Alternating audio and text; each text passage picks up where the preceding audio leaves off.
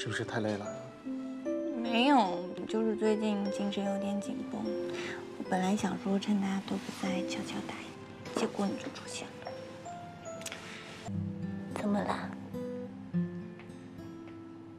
你真好。哎，我说你这样很肉麻的哦。啊，肉麻吗？我送你回家好吧？嗯。今天晚上上海的夜景真美。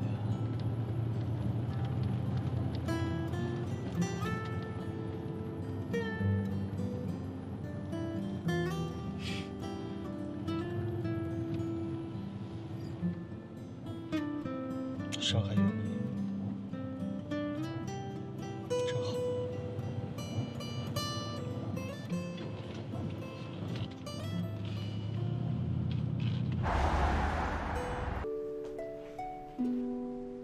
哎，我说这么晚你怎么来了呀？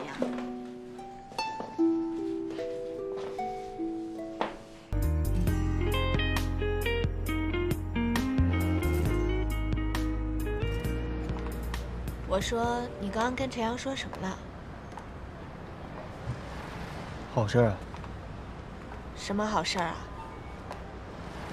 反正从你回来以后啊，所有发生的一切都是好事。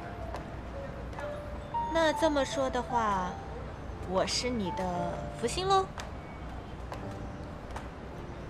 你呢，不只是我的福星，你对于我的生活还有工作，你永远是我的动力。我说现在的上海天气还有点凉啊。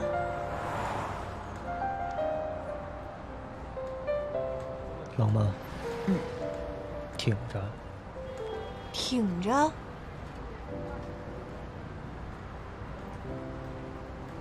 这样会不会觉得很温暖？那我们就不回家了，在这里一直抱着你好吗？不回家不是更冷吗？我抱着你就不冷了。还是有点冷的。你说本来是我要送你回家的，现在还是变成你送我回来了。送你回家刚好9月写完。哎，姐夫，姐，哇，今天好冷啊！这种天气，我刚才路口还看到小情侣在那边亲亲抱抱，今天这有毛病吧？说你呢。我说你怎么穿这么点出来了？我去买吃的。你不要节食吗？我饿得都睡不着了。哎，姐，你平时不是老拉着我陪你吃夜宵，怎么今天提醒我节食了？是不是我打扰你们了？你们继续，我先走了。哎，我说你是不是讨打？姐夫，其实您下次不用送他，他也能安全回来。为什么呀？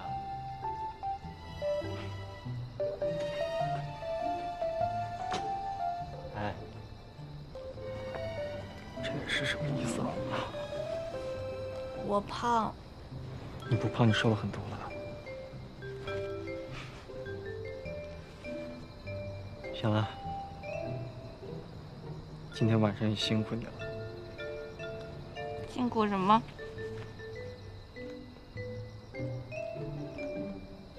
拜拜。拜拜。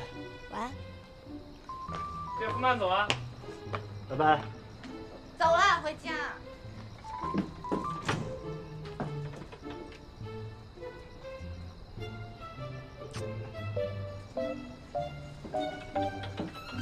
还看。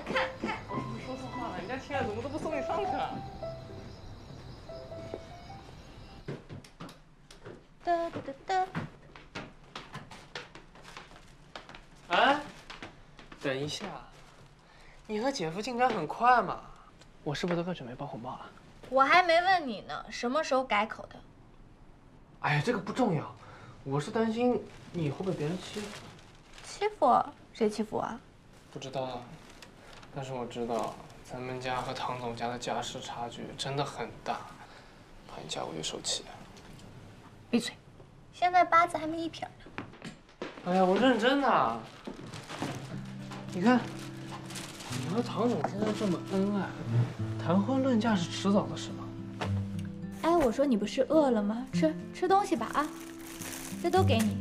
哎，姐啊，我是真的替你发愁啊。你愁什么呀？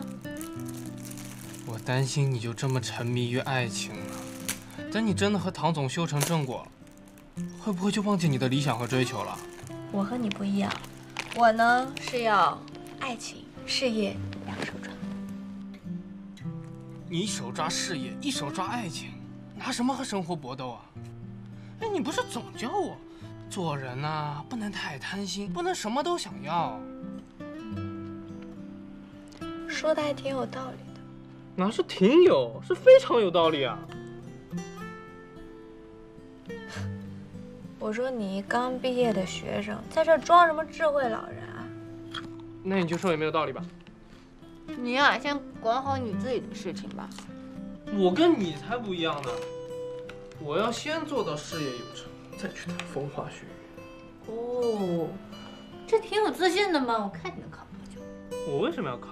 我又没有女朋友。我说你想不明白呢，就早点回去休息吧。我和孟静还要讨论一些设计上的问题。走开，走走走。不说了，那我睡觉去，你早点睡啊。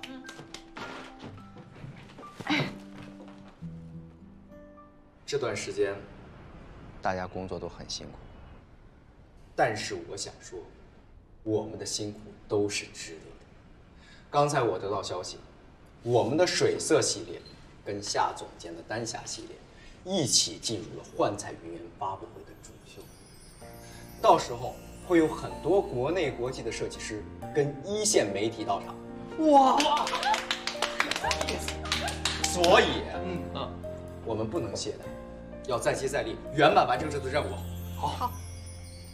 现在我们的设计部分已经基本完成，即将进入面料的制作和选材。东东，你去跟一下面料方面的工坊，多了解多沟通，跟老师傅说话要客气，要尊重长辈。好。我负责制版，莫非负责跟刺绣，他擅长这方面。余夏，你跟着我。东东，你把具体的工作再跟大家交代一下。好。我们以后撸起袖子，加油干！加油！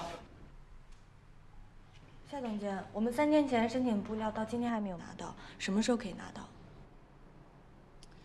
再等等吧，最近面料紧缺，等面料到货了，自然会有人通知你的。可是我刚刚看到刘设计师的助理拿了跟我们一样的面料，为什么我们没有？因为他们是提前申请的。可据我所知，他们是昨天申请的。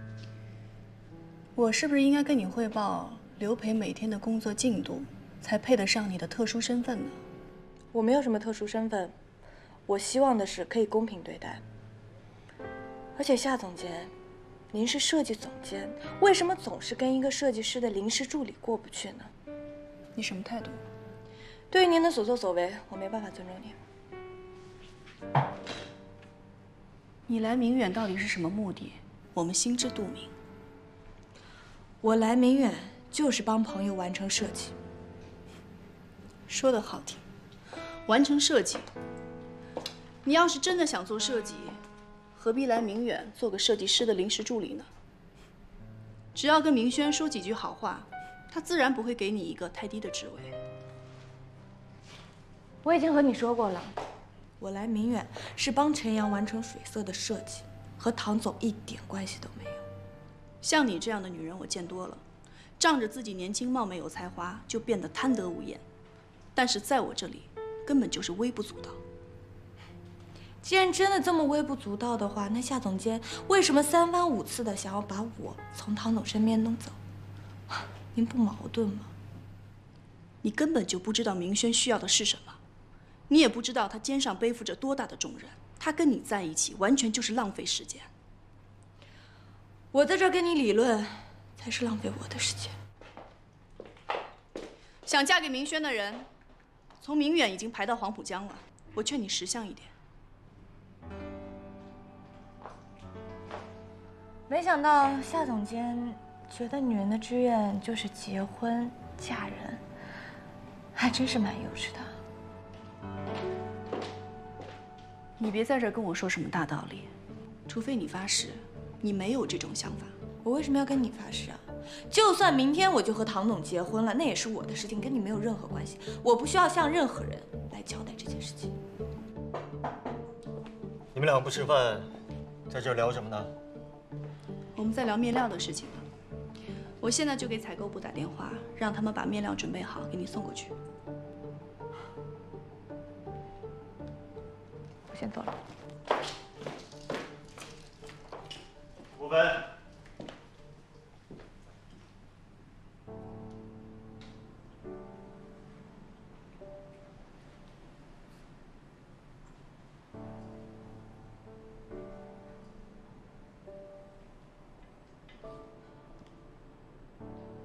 对不起啊。嗯？为什么要道歉？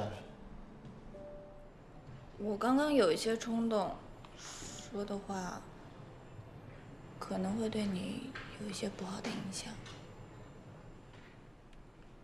夏总监太为难你。他自己也没讨到好，应该不算吧。那你明天有没有打算嫁给我？什么？我刚才看了一下日历啊，明天是个好日子。啊？万里无云。这样，再过3天，周6呢，咱们双方父母先见个面，然后周日去买套房子。下周3你确定一下宾客名单。下个月的这个时候，咱们来举办我们的婚礼。我不知道你在说什么。婚礼你应该喜欢中式吧？我也喜欢。对了，婚纱是不是需要你自己来做？1个月的时间，会不会太仓促了？你知道你自己在说什么吗？我刚刚说的只不过是气话而已。可是我当真了怎么办？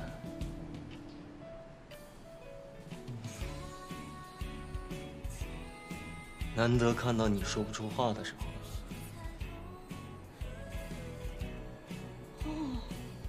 你在骗我是不是？你就知道欺负我，我走了。我道歉还不行吗？我不接受你的道歉，我现在就回法国。等这个项目结束之后，我就回去。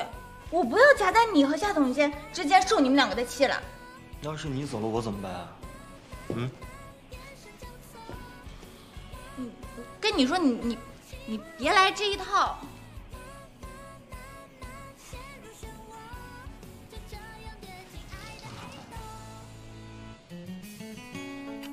我刚刚跟你说的话都是认真的。我会在这里一直等你。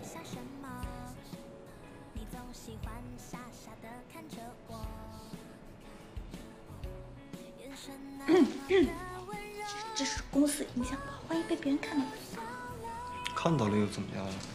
你怎么这么大胆？走吧，带你去吃个饭。看你怎么表现吧。哼，看我怎么表现。你都不想嫁给我，吃什么饭啊？我饿了。你都那么胖了还吃啊？我哪里胖？走，吃饭去。赢了，哼，真的是从小到大一点长进都没有。哥，你就不能让我吗？那你自己下的臭棋，我怎么让你啊？那女孩子真的是。我们女孩还有谁啊？哇，这么晚了，你得赶紧休息了，我得早点走了啊。哎，哥，你可别转移话题啊！你是不是谈恋爱啦？谁跟你说我谈恋爱了？你自己呀。我说过吗？我怎么不记得了？哎，你这明显就是心虚了啊！是不是画像上那个女孩啊？你快跟我讲讲她。你没有女朋友，为什么不带她来见我呀？她呀，她可能永远都不会原谅我了吧？为什么呀？她为什么不肯原谅你了？没什么事儿，人家有男朋友了。你早点睡，好好休息，别着凉了。走了啊。哎哥，我想喝橙汁。这大半夜了，喝什么橙汁啊？我就想喝嘛。想一出是一出的。你去给我买去。行，乖乖等着我啊。嗯。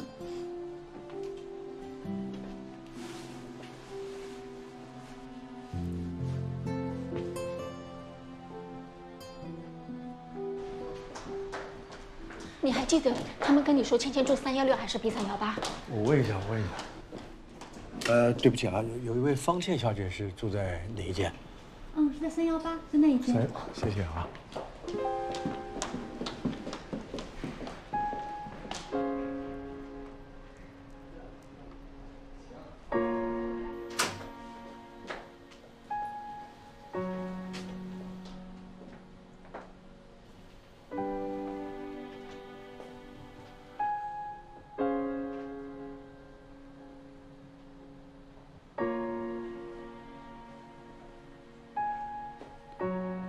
爸爸，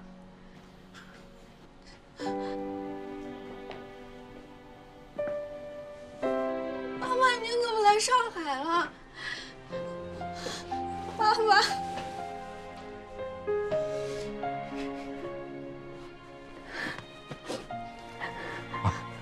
我终于又见到你了啊！之前你把妈给吓死了，对不起，妈以为你没了。对不起，你到底到哪儿去了？也不给家里打个电话。妈妈，对不起，我去无国界组织当联络员了。我那个地方没有通讯设备，不是故意要躲着你们的。你还没告诉我您怎么来上海了呢？爸一接到消息就飞过来了。你疼吗？你坐，你坐。我说你告诉爸，你疼吗？难不难受？我一点都不疼，你快坐。他们说你生病了啊？你哪里不舒服？告诉爸。啊？没有爸，我很好。有没有好好照顾好自己的身体？你的血压那么高，对。你还没告诉我啊？你哪里疼？我现在会量血压了，爸。你这么着急过来，血压一定很高。你别动。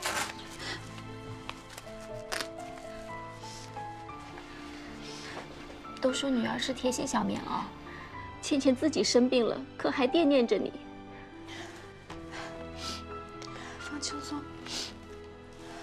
你别动，你别动。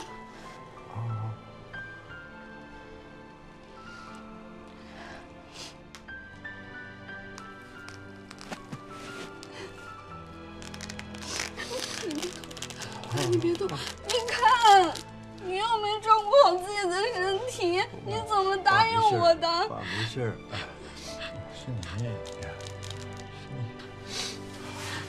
见到你就好了。对不起。见到你就好了。你说我要不要做一期中华美食的主题设计，用小笼包子做婚纱？那多多肯定不会穿。不是，你想想啊，小笼包的婚纱穿在多多身上，是不是很有意思？是很有趣，只是你这一辈子都找不到老婆。你们女人不懂直男的浪漫，是你们直男不懂女人的心。小笼包都。哎，我下午要去苏州了。你下午就去啊？那你记得确认设计稿，然后跟老师傅好好商量商量。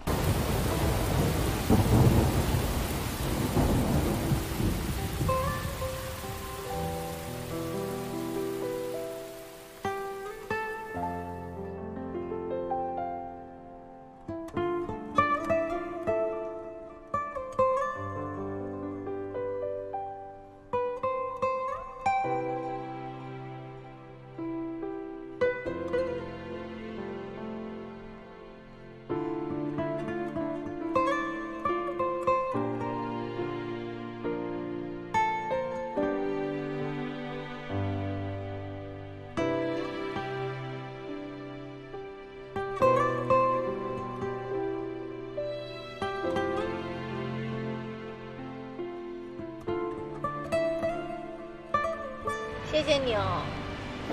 笑什么呀？刚要不是你，不就被淋湿了吗？嗯，是这个样子的。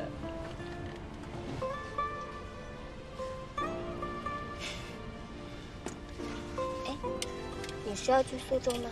是啊。去干嘛？我去工地看一下，顺便拜访一下你师傅。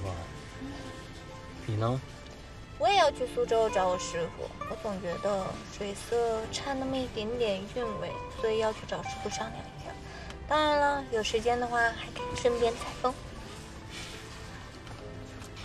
那你现在觉得水色差了什么呀？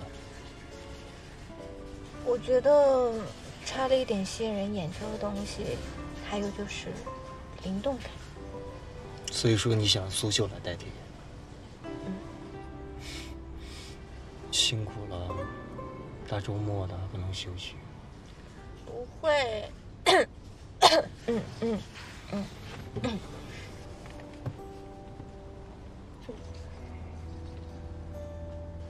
来，头发都湿了，我帮你擦干净。我帮你擦。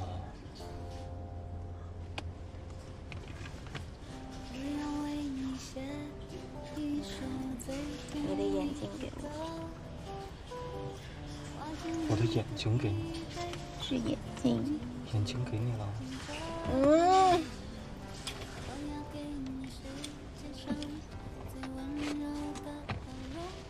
小舅舅。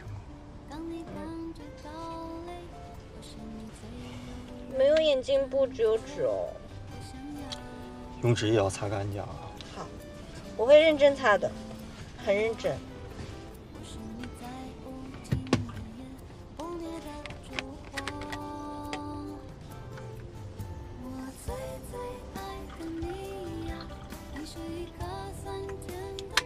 试一下。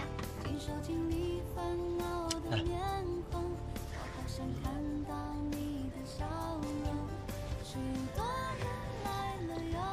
这是干嘛？装可爱。你的可爱还用装吗？喝点水呗。谢谢啊。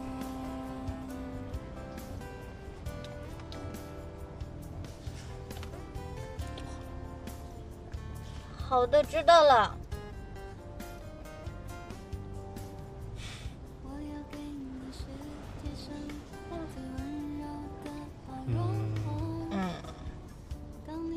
出发。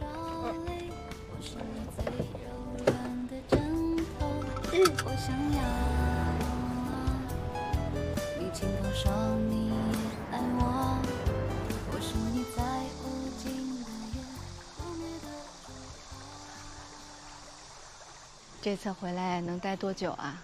待不了多久，等假期结束我就该回去上课了。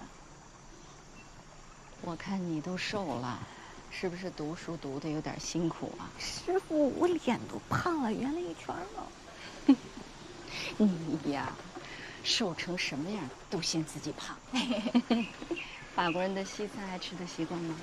我都自己做饭，师傅，你不会不知道。我知道你能干。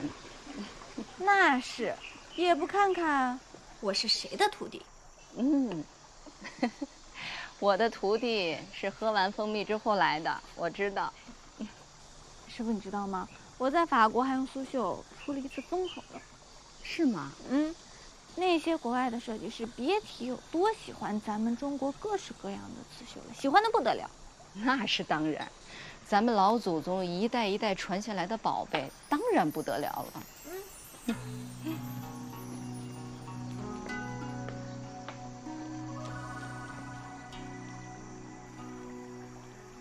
师傅，是这两个颜色吗？对，是这两个。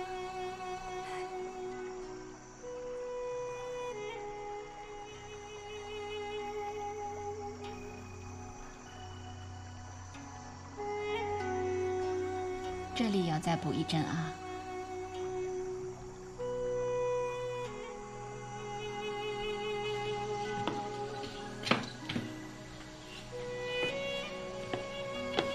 给师傅倒茶。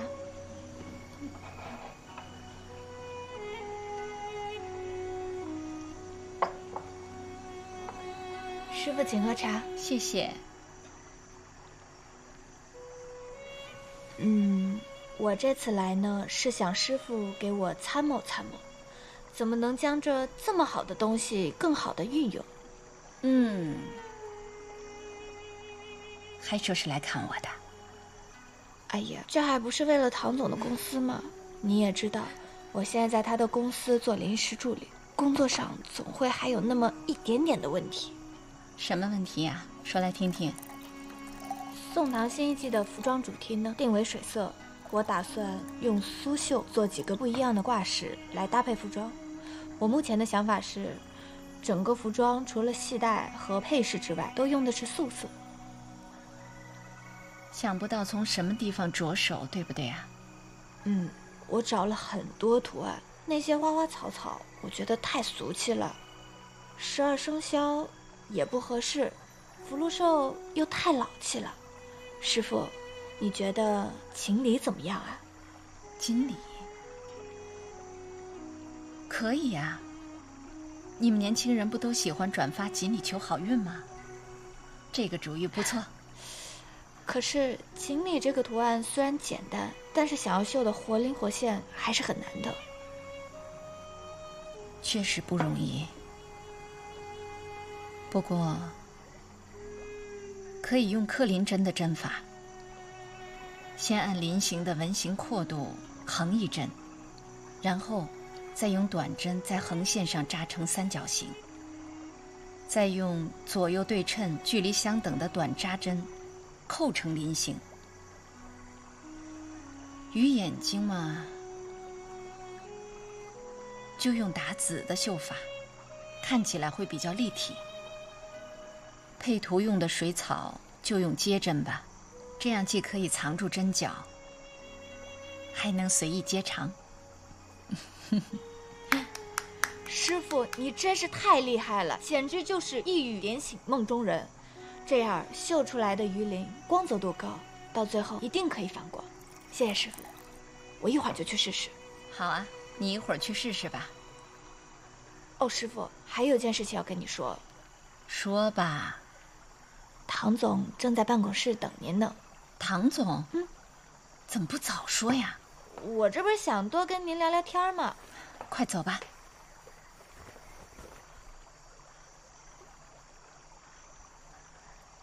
以后刺绣的事情，唐总打电话过来就好了。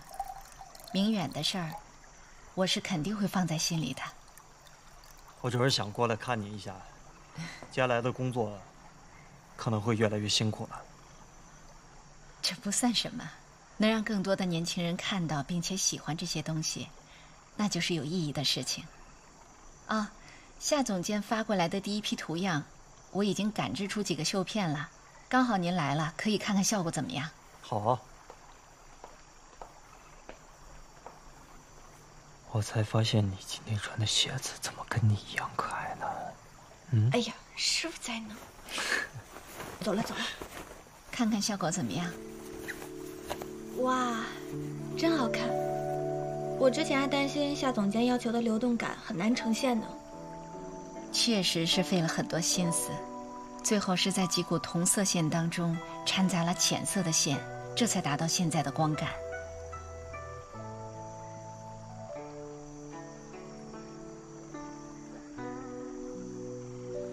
还真是不错呀，让你费心了。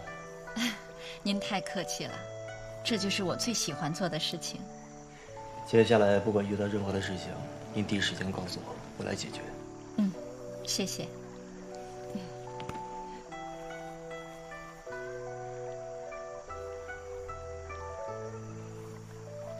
怎么又出汗了？师傅在呢。师傅是过来人，怕什么呀？多不好意思呀。要不要再看一张啊？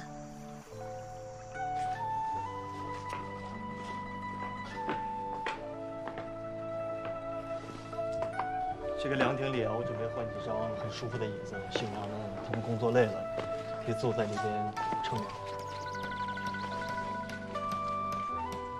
还有啊，我打算在这里建筑3个展厅，其中一个呢是李师傅他个人的绣展，还有一个放他之前一直珍藏的所有的苏绣精品，还有一个可以作为你师傅的课堂。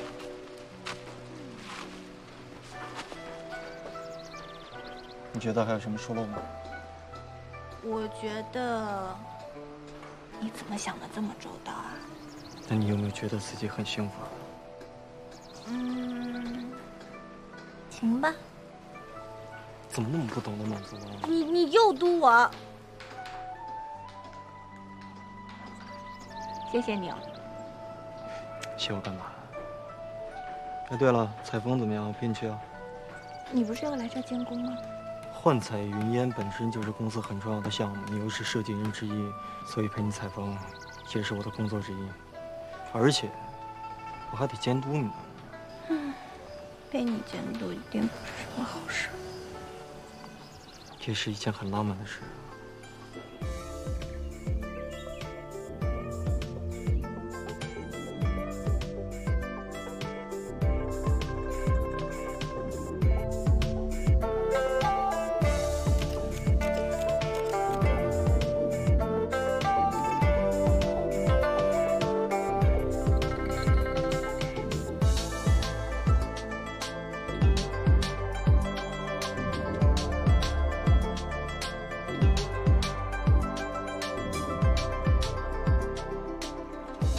陪你逛了大半天，有没有什么灵感？你是不是想偷懒，跟我出来约会？那是不是你陪我这么久也不说累？是不是想让我请你吃大闸蟹？那你请不请啊？看你表现呗。你需要我怎么表现啊？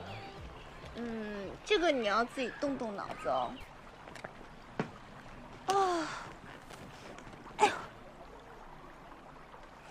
灵感这个东西啊，它不是说有就有的。创作呢，就是一个不断突破自己的过程。只要在创作过程中呀，就没有绝对的满意。如果有，也只是一个时间点或者是时间段。那你觉得你现在遇到的一个最大问题是什么呀？水色这次用的是黑白两个极简的颜色作为主色，再用泼墨的手法让它们两个颜色水乳交融。可是我总觉得缺少一点韵味。我的直觉告诉我，可能问题出现在白色上。因为白色呢，它可以依附于任何的物质之上，比如轻盈的羽毛、皑皑的白雪、润润的白玉，它们给人的都是白的色觉。我记得有一个学者，他曾经认为啊，甲骨文和金文的白，就像是太阳，而锐其顶。剑甲苍苍，白露为霜。苍苍剑甲和凝结的白露，倒映出水中的景色。阳之水白石凿凿，激昂的河水一直拍打在水面上的石头上，使石头的颜色变得剔透。白色，光的颜色。是能量，是厚积薄发、滴水穿石的能量。谢谢你，谢谢你给了我灵感。哇，我终于知道水色到底缺什么了。谢，我要把它记下来。哎，这怎么谢人就这么说说而已？那，请你吃大闸蟹。昨晚在家刚吃过。那你想怎么样？还有没有什么其他的写法？其他的？我想想。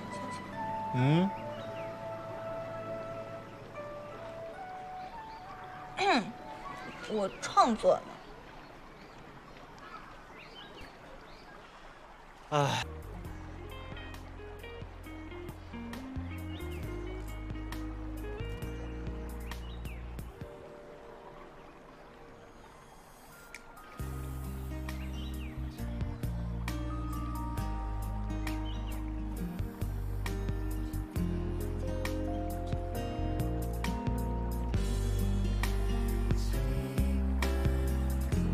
还不够。人很多。你过来，我跟你说句话。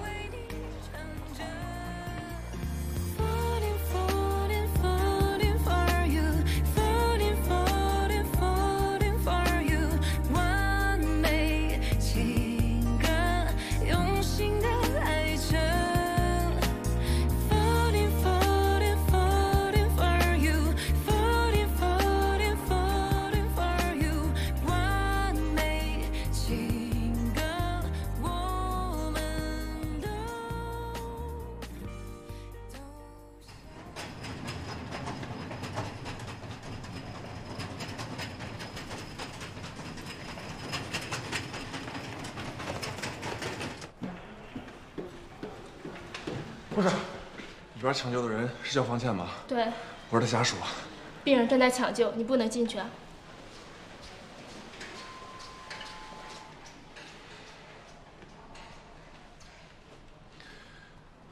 我跟你说啊，当时我在网上搜了好几家，就这家还是。真厉害，我也觉得这家好。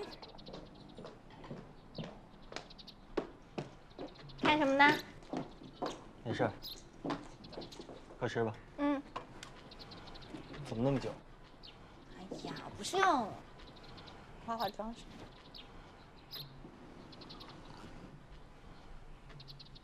的。吃饭吧。嗯。今天有什么安排啊？我说你对苏州也很熟悉，有没有什么好建议？嗯。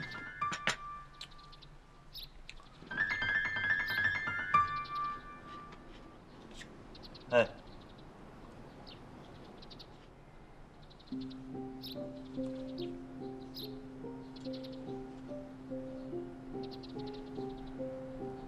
什么时候的事情？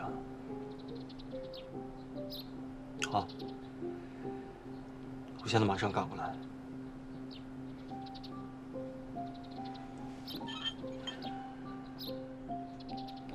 怎么了？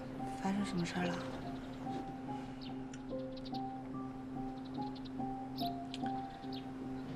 有一个突发情况，我现在必须要马上回趟上海。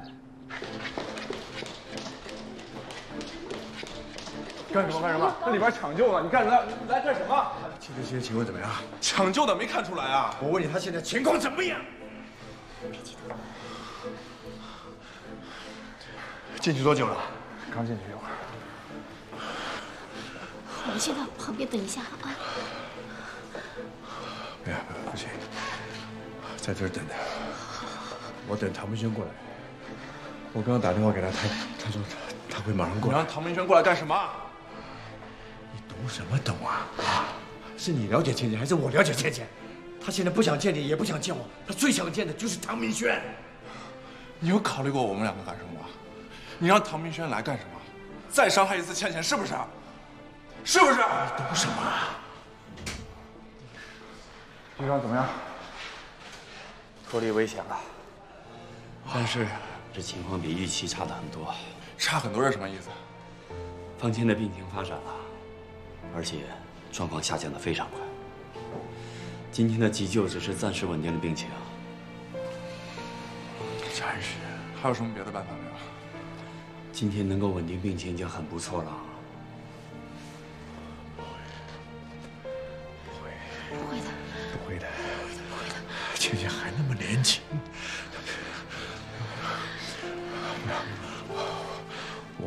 要不我安排欧洲最好的医生。 来跟你们一起会诊，好不好？哦。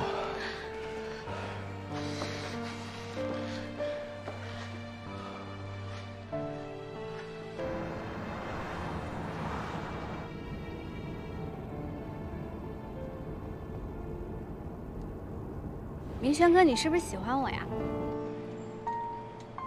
你是不是有点喜欢我？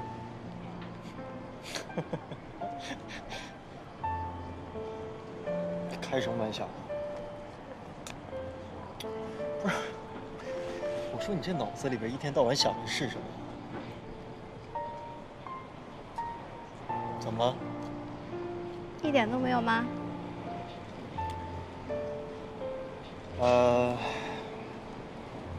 如果说有一点的话，那也是哥哥对妹妹的喜好。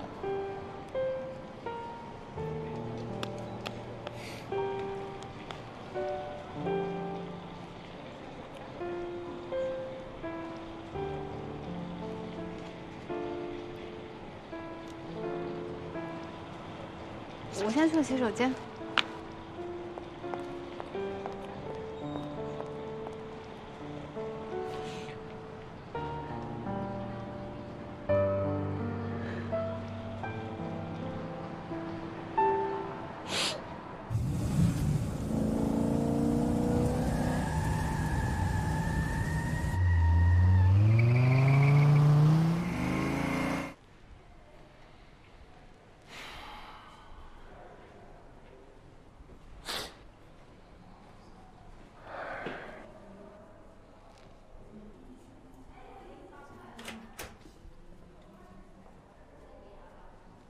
别人睡着了，要是醒了，别让他太激动。啊，知道了。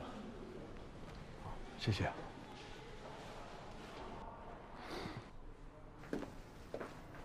放手。哎，你来干什么？我不想看见你，现在走。我想看看倩倩。这是我们方家的事儿，跟你没关系。现在赶紧走。别闹了。唐明轩，我让你进去啊。但是倩倩现在命在旦夕，我希望你进去之后，知道自己该说些什么，做些什么。我知道。不能让他走了。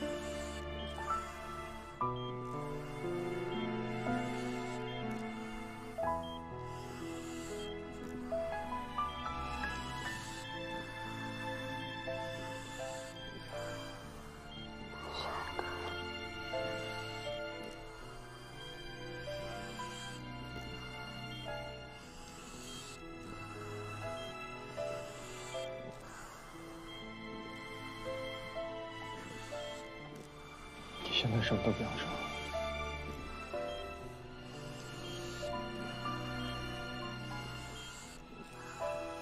明天我一直在这里陪着你，要好好的养病。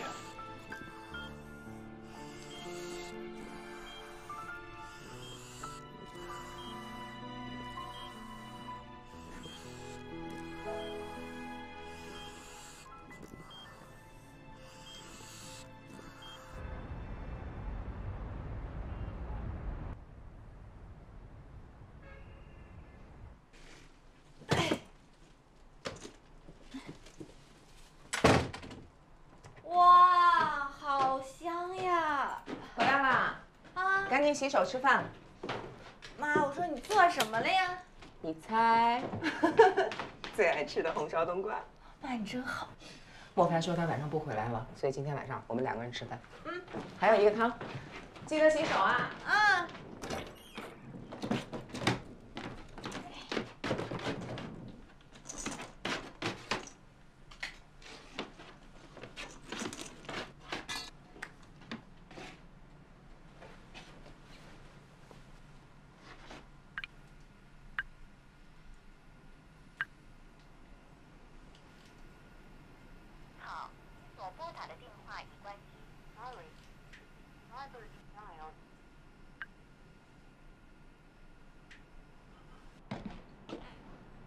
莫非，给谁打电话呢？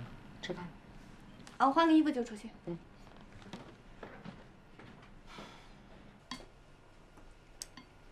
多吃点冬瓜啊。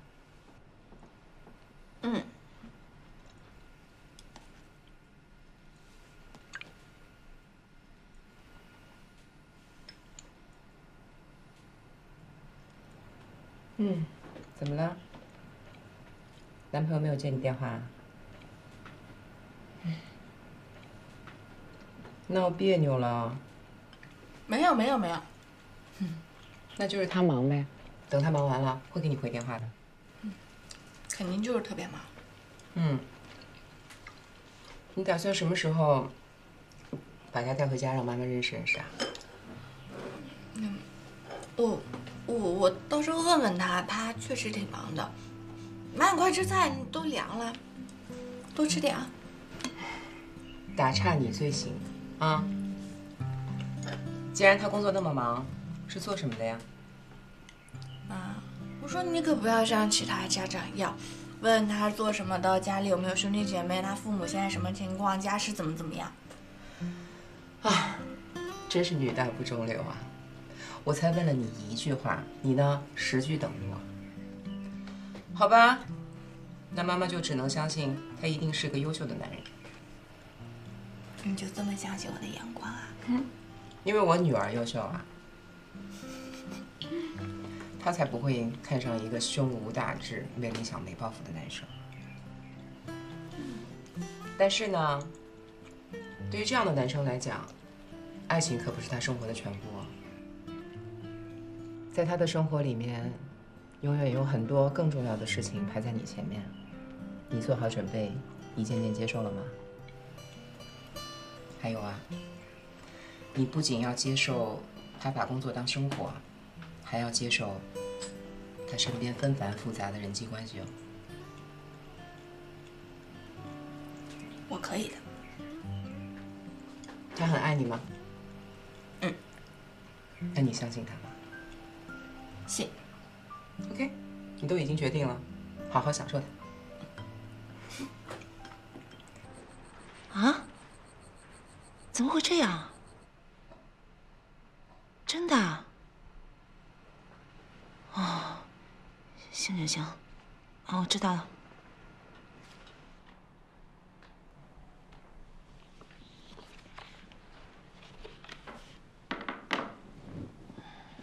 怎么了？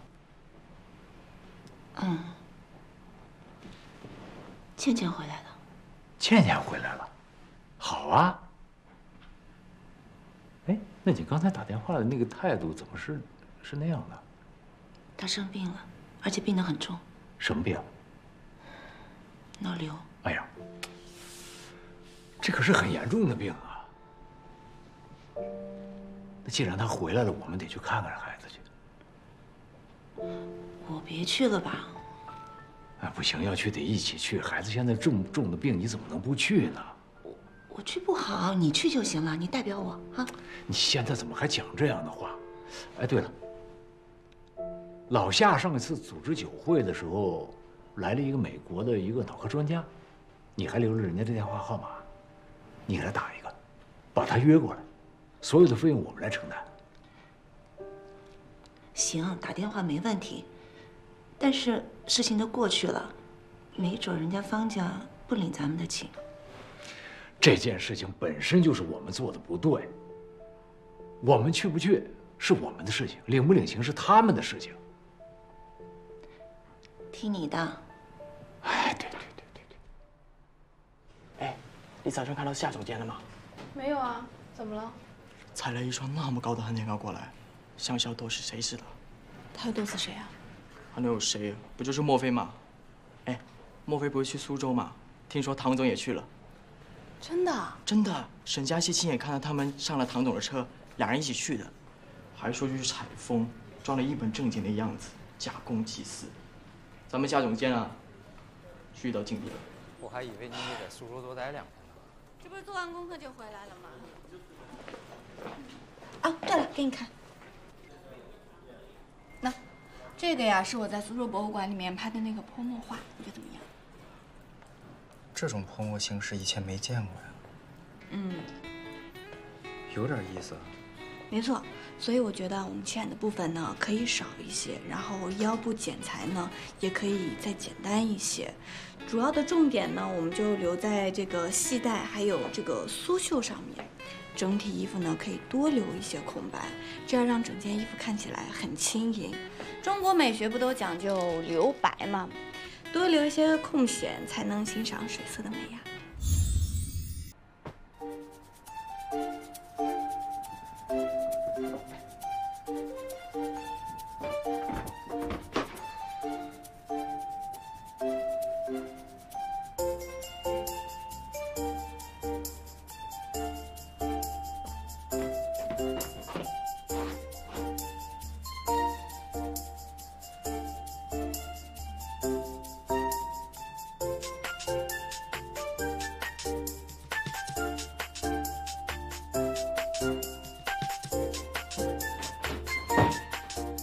去了啊！等等，去约会啊？早点回来。走了，拜拜。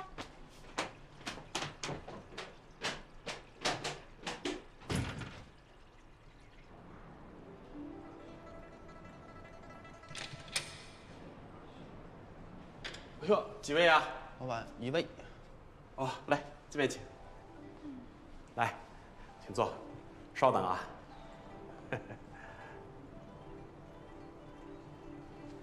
小姑娘，还不吃啊？再不吃面就糊了。我再等等。等男朋友？嗯。哦，他最近是不是很忙啊？他很长时间都没过来了。前一段时间是过来一次，匆匆忙忙的吃了2口面就走了。要不是你来呀，我还以为我这手艺退步了呢。哦，不会不会，面很好吃。好，行，那就快吃吧，饿过头了对胃不好啊。好，谢谢您。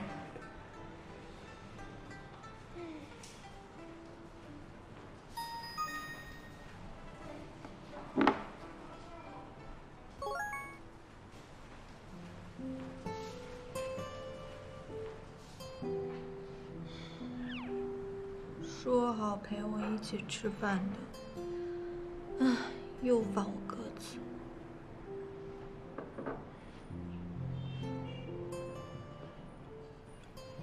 小姑娘，你可千万不要生大气呀！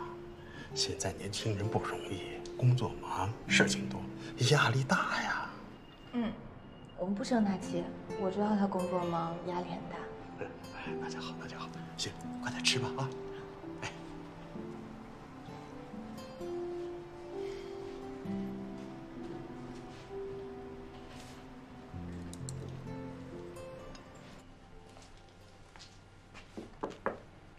倩倩，明轩哥，你来了。今天感觉怎么样？今天感觉好多了。我那天是不是把你吓坏了吧？其实没那么严重。明轩哥，你快坐。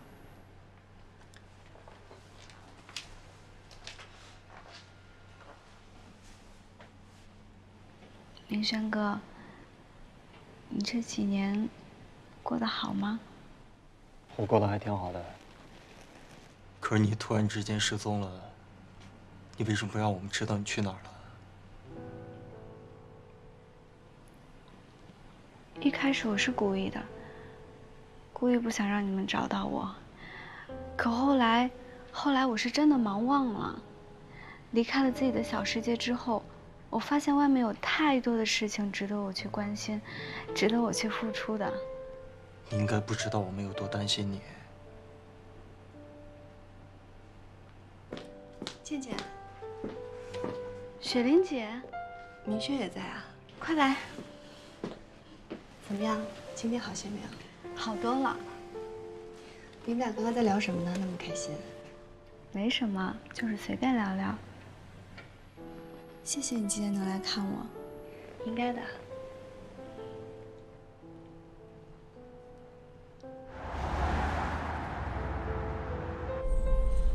徐良。啊？你是什么时候知道倩倩她回来了？我也是刚知道不久，然后她就住院了。那你为什么没有告诉我？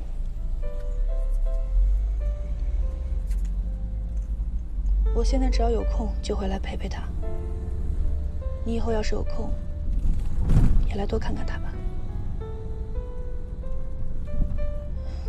其实我看得出来，倩倩心里还是有你的。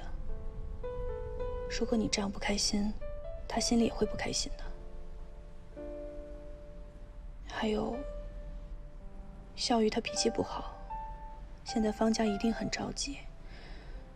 如果有我能帮得上你的，就告诉我。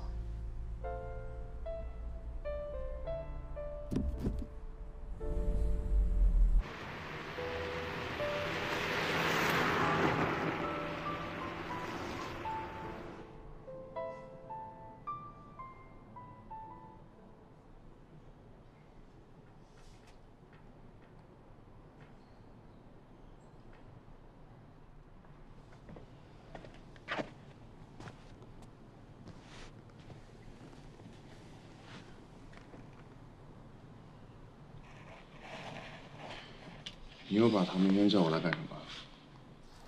怎么了？你一而再、再而三的叫唐明轩过来，到底是干什么？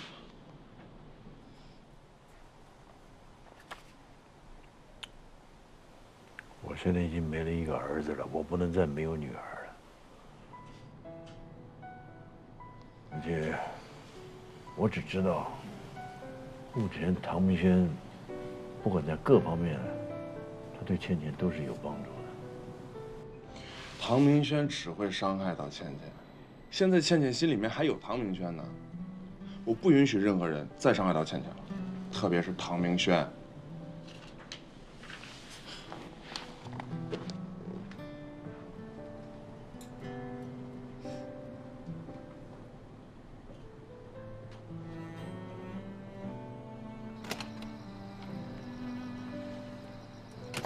来了，小雨。仲叔啊，你看看我们，做事总是做这种自作主张的事情，他到底有没有为倩倩着想呢？你是说他去找唐明轩的事情吗？可不是吗？我认为，董事长他也是一片好心呐。你们都是为了倩倩好，不是吗？但是他根本就不知道倩倩到底需要的是什么。你错了，董事长是最关心你和倩倩的。倩倩离家出走以后，董事长患了失眠症。他现在每天晚上都要吃安眠药和头疼药才能睡觉，你知道吗？你让他演戏去吧。什么演戏？这话太过分了！小鱼，小鱼，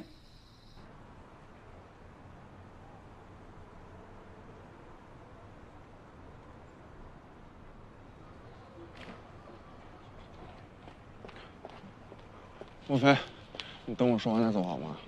我是来道歉的。我们之间没什么好说的，不要再来打扰我了，谢谢。对不起，我知道那天真的是我的不对，因为我妹妹得了绝症，她快要死了，所以那天我刚知道她生病的时候，我一时难过就喝了很多酒，说了一些不该说的话，所以我今天郑重的向你道歉。对不起，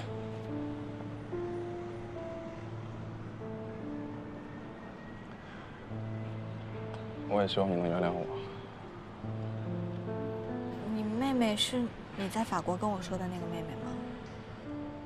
对，我妈妈离开我之后，我妹妹就是我唯一的亲人了。这3年她都不在我身边，她好不容易回来了，我没想到会。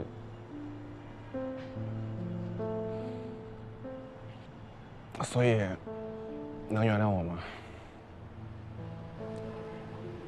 那天你也喝多了，我没放在心上。也祝你妹妹可以早日健康。谢谢，谢谢莫非，你能原谅我。那我先进去了。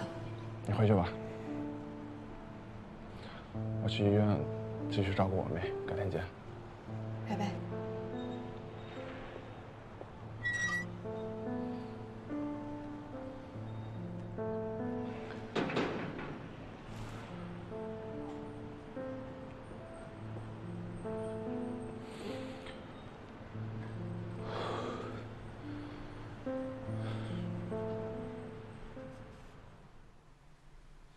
现在海天自己不管事，却把公司交给一个妖妖调调的女人。哎，周海天，现在简直就是一个败家子儿。我也是，那怎么办呢？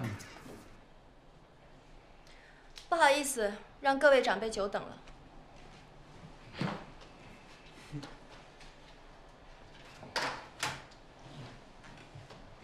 今天请各位长辈来，是想跟大家通报一下今后的工作安排。我们老哥几个在这干了一辈子了，现在还要你来安排了。七叔，您误会了，我年纪小，不会说话。我的意思是，后面的工作希望大家一起商量，帮帮我。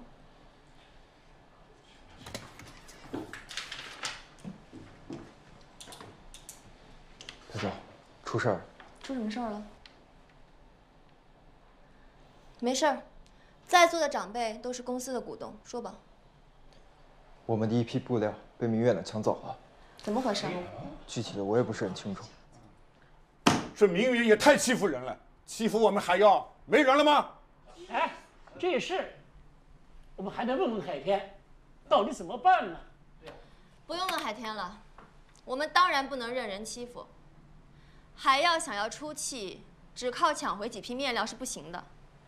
那你的意思是？我认为，海要应该大张旗鼓地举办一次新装发布会，压过明远的风头。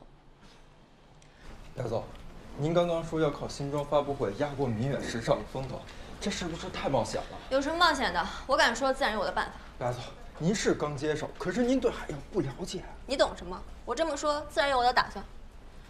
对了，我让你打听的事儿怎么样？民远那里的主控还是下雪令，其他的设计师还和原来的一样，只是宋唐加了那个唐明轩力捧的程阳，还有朱总当时想签约的莫非。莫非？他不是在法国吗？怎么又是他？阴魂不散的。莫非，辛苦你了，谢谢。啊，被你压榨了这么久，这声谢谢我还担当得起的。一点不客气啊。还不让我小小骄傲一下了？可以，今天允许你小骄傲一下。不过说实在的，没有你的帮助，这次设计我不可能完成这么顺利。我们的水色系列是水光潋滟晴方好，设计里的西施，美的绝无仅有。可是客观的讲，我觉得我们作品离绝世美人还差一点。差在哪儿啊？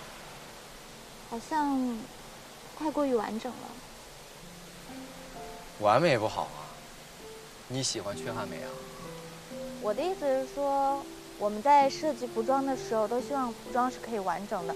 可是真正的艺术其实都是有遗憾的，比如说断臂的维也纳，还有找不到真迹的兰亭子。道理是这个道理，但是服装设计是穿在人身上的艺术。你想，哪个消费者不希望自己身上的服装是完美的？我们设计的是理念，展现的是态度。消费者购买我们的衣服，是向往我们设想的生活。好了，别讲课了，赶快进去看看吧。我有个想法，我想在这个地方搭一个双层的舞台，上面那层呢就装成先进的感觉，有各种橱窗，模特呢到时候就可以站在橱窗里，搭一个云梯，感觉就像是模特从仙境里顺着云梯走下来，怎么样？莫非？啊？哦，我觉得很梦幻，但我觉得用音乐剧的形式来呈现会更好一点，画面感和情境感加在一起，更能体现我们水色的意境。想法不错，主题想好了吗？镜花水月，现实和梦境的一个对照。我们这次不是有4款主打的衣服吗？就分别代表春夏秋冬4季一个轮回，刚好也可以代表人的一生。真棒！什么吗？怎么那么有想法？公众场合你们俩能不能注意一点？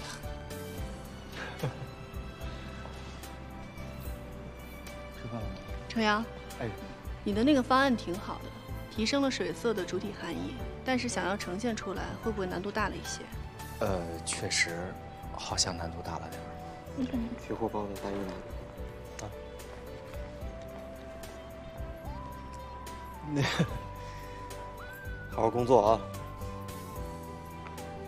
雪亮，咱们这边看一下。行了，别看了，干活。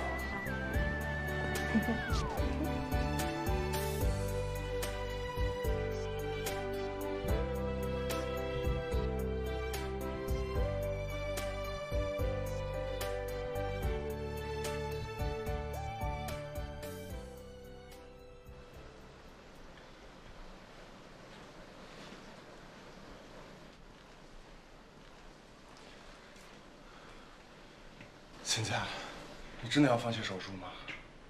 你这样选择太任性了。哥，你先别生气，你听我说。在我回来之前，我已经对自己的情况非常了解了。之前在救援组织的时候，我见过这样的状况也不止一次了，所以我很清楚我现在的情况。这场手术的风险有多大，手术后的愈后康复率有多低，我都知道。你不要胡说八道好不好？我会给你找全世界最好的医生，我会给你找全世界最好的医疗团队，所以你的担心根本就不存在。最好的医生虽然能延长我生命的长度，可是我生命的质量呢，会直线下降。手术过程中一个极小的失误，都会让我失去听觉、视觉，我会看不到你，听不到你，我甚至感受不到你。我不允许有这样的失误发生，我更不允许有这样的意外发生。芊芊，你应该相信你自己，你一定可以从手术台上下来的。就算手术成功了，可还有化疗呢。你知道我最怕疼了，那个过程我挨不住的，哥。你真的要放弃吗？我不想说这些了。今天天气不错，我们出去走走吧。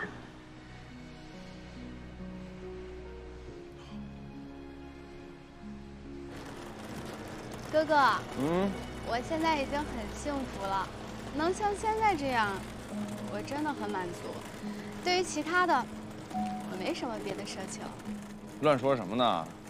你想要什么，哥哥都给你买。你呀，配得上这世上所有的一切，要什么都不算奢求。哥，你幸福吗？你幸福，哥哥就幸福。我说的不是这个，有没有让你幸福的人啊？怎么突然问这个？我好奇呀，你跟我说说啊。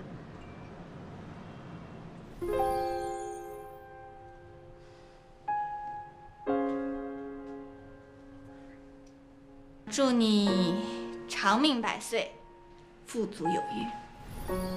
没有。你害羞了，看来是有啊。他干什么呢？长得好不好看？这件衣服上身之后，肯定还要搭配一些珠宝，搭配上珠宝就完美了。如果现在要添加一些别的东西的话，就会太复杂，会失去衣服原本的美。你哥就这么肤浅吗？就不能喜欢才女，就必须是美女啊？哦，原来是个大才女哦。我跟你说，你现在学坏了，开始套路你哥了。你就跟我说说嘛，哥。你看我天天待在医院这么无聊，我都快闷死了。呀，就喜欢胡思乱想。我刚才不是说了吗？除了你以外，没有人再能给你一个幸福感了。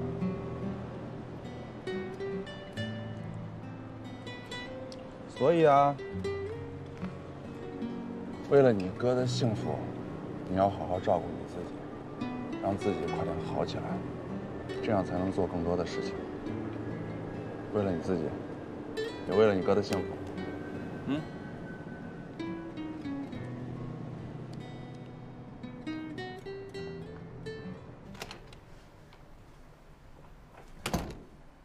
说好了，明天我们去医院去看方倩。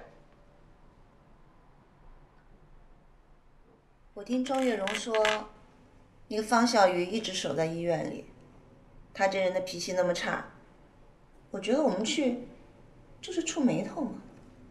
触霉头也要去啊？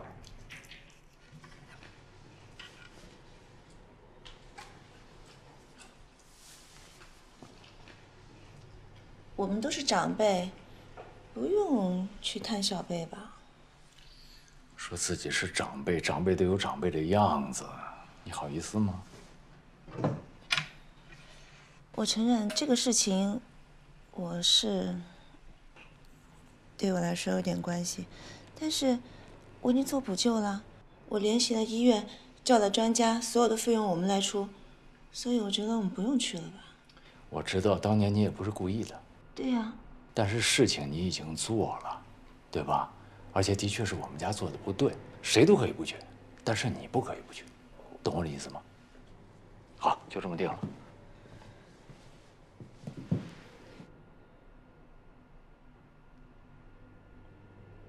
去就去。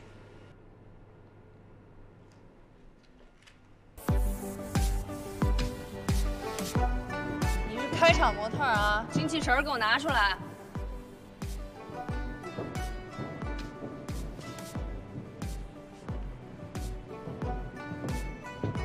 注意你们两个的步伐啊，踩在一个点上。灯光老师，我灯光是不是跟你对过了？为什么模特走2步脸就黑了？露珠走的挺好的。露珠，你是不是起来快了？我是不是说过这个点不要摆 pose？莫凡女朋友啊？哎呀，接触中我也不知道是不是挺配的俩人。哼哼。Kitty， 你是不是没吃饭？我没给你放饭是吗？小弟，帅不帅？那大长腿。莫凡是真的帅。你说人家那么高，你怎么？我怎么了？我腿也长。啊！跟你说，这就是我们家基因好。都同样的优秀。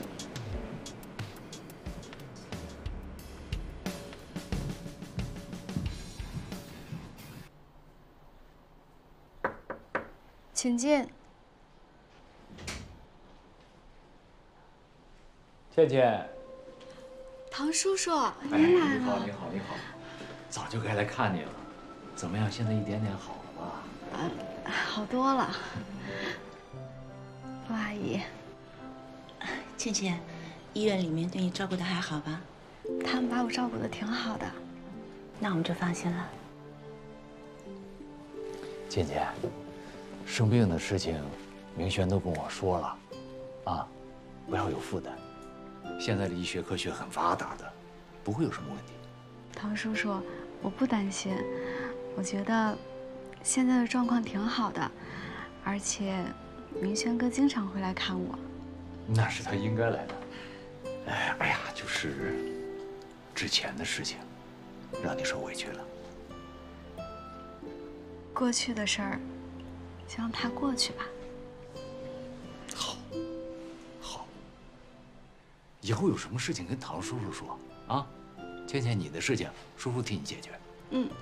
谢谢唐叔叔。哎，谢谢陆阿姨。不客气。谢谢明轩哥。师傅，你小心哦。好的。莫菲姐，哎，你怎么没跟他们一起走啊？怎么还在这儿？我在这等莫凡呢，他又去帮别人搬东西去了。辛苦了，莫菲姐。我表哥最近是不是跟你在一块呢？没有啊，我最近都找不到他。那就奇怪了，那他在忙什么呢？他不是一直都很忙吗？不是，关键是我在家都找不到他。啊，我知道了，他肯定是在忙很很严重的事情。等他忙完了，他一定会来找你的。对，是这样的，没错。本来我觉得没什么事儿，可听你这么卖力的给他解释，我反倒觉得有什么事儿了。没有，不可能，绝对不可能！你小心！天哪，流血了！对不起，怎么办？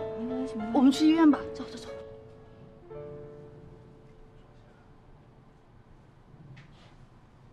好，谢谢医生。莫非姐是不是可疼了？我错了，都怪我。好了，一点也不疼。你看，只是一点点小伤口而已。医生，他这个头会不会留疤呀？千万不能留疤呀！不会的。再说这个位置，就算有疤，刘海一挡也看不见，但是还是被砸得不轻啊。一会儿带他去拍个片子，看看有没有颅内的创伤。好，谢谢医生。好，谢谢医生。我帮我医生。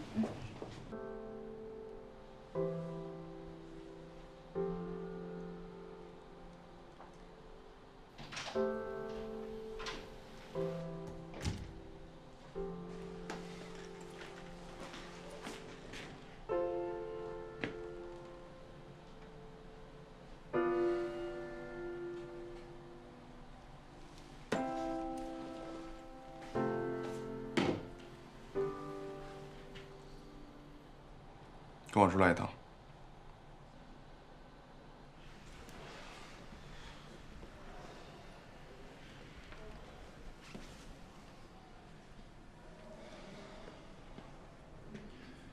我不管是谁把你叫来的，我希望你现在立刻马上的从方健眼前消失。为什么？他现在见到你，只会想到曾经你给他带来的伤害和痛苦。以他现在的身体状况，他受得了这些吗？这么多年过去了，你妹都没事了，为什么你还在这个坎儿过不去呢？我承认当时拒绝婚约的事情是我不够成熟，让她心里受到了伤害。但是我现在是想要弥补她。弥补？你怎么弥补？他这几年受的苦，你怎么弥补？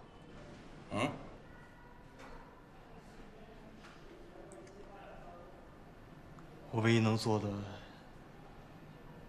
就是给她关怀，还有陪伴。早干嘛了？现在说这些呢？这里是医院，小点声啊。你现在在关心另一个女人的时候，你有想过莫非的感受吗？莫非知道这一切吗？不是，你为什么总会操心我跟莫非的事情呢？如果你真的喜欢莫非，我们俩可以公平竞争。你已经伤害了我妹妹，我不想你再伤害莫非，就这么简单。她是我女朋友，你永远处理不好这个分寸感。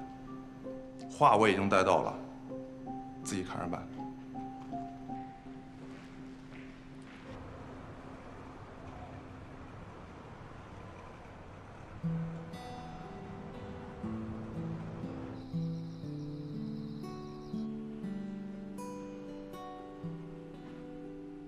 你现在在关心另一个女人的时候，你有想过莫非的感受吗？你已经伤害了我妹妹，我不想你再伤害莫非，就这么简单。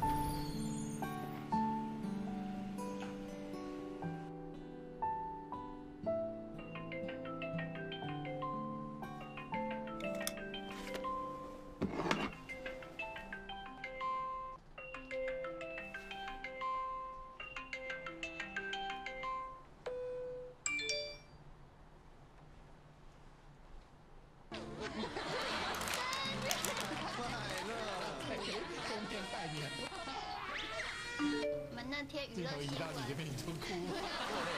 娱乐新闻那天就是我当主持人，然后。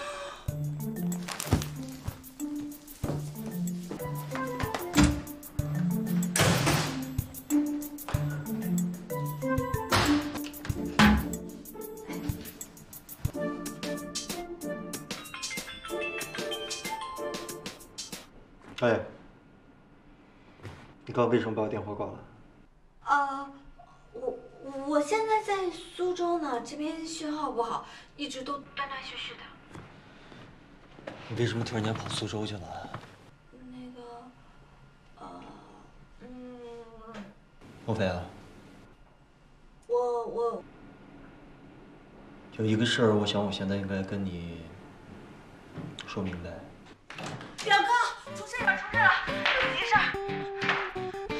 你瞅瞅你像一个女孩样吗？你没看见我在打电话吗？出事了，很急的事情，这事你得为我做主啊，不然我要愁死了啊！你先出去把门关上，我一会儿下来找你啊。哎，露珠，不知道什么事儿，看起来很急，要不然我先过去看一下，等会儿上来打给你。啊，没关系没关系，我今天也比较累了，想休息了。那就我们改天再说，没关系的。啊，拜拜啊。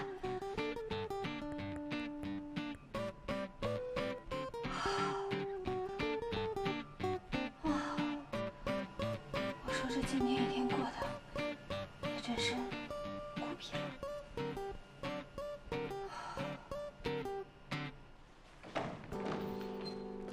找什么事儿啊？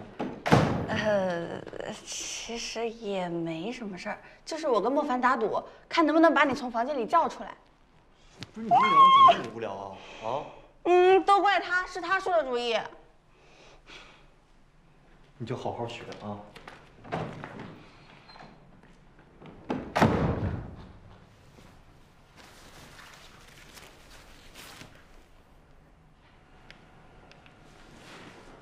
莫菲姐已经搞定了。哦，刚刚要不是你出现的话，你表哥要把我吓死了。我已经要被他吓死了。你没看到他刚才的表情，要吃人呢。谢谢你啊。不过我还有件事要麻烦你一下。可以啊，什么事儿啊？我把钥匙交给你，你回去帮我拿点东西过来。不过你千万小心，千万别被莫凡发现了。知道。那我明天先去你那儿取钥匙，然后再去你家取东西，可以吧？